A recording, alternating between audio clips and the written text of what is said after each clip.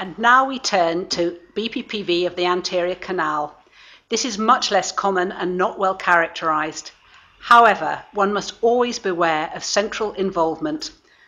It should be suspected, though, when the Dix-Hallpike maneuver provokes a downbeat nystagmus.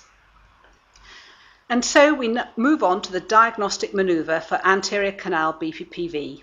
The head is turned through 45 degrees and dropped backwards just like this.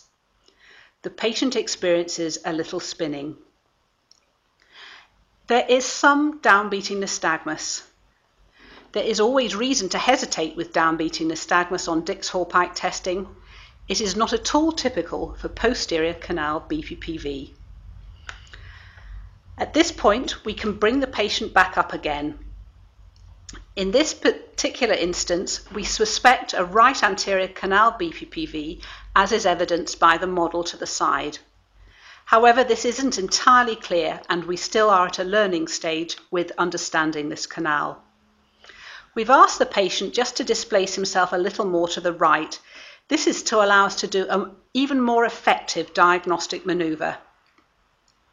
We take him down quickly so that the head is actually hanging over and beyond the edge of the couch. In this situation, we've now seen a more striking downbeating nystagmus. We thus have a strong case for this patient's vertigo originating from the anterior canal. For the treatment of this type of anterior canal BPPV, different authors have proposed different maneuvers, some the Semont, some reverse Semont, and some even an Epley maneuver. However, there is no real proof that these are effective, and there is no recognized treatment as such. We hope that a better understanding of the physiological mechanisms of BPPV will bring about even more effective therapeutic maneuvers, particularly for lateral canal cupulolithiasis and anterior canal BPPV.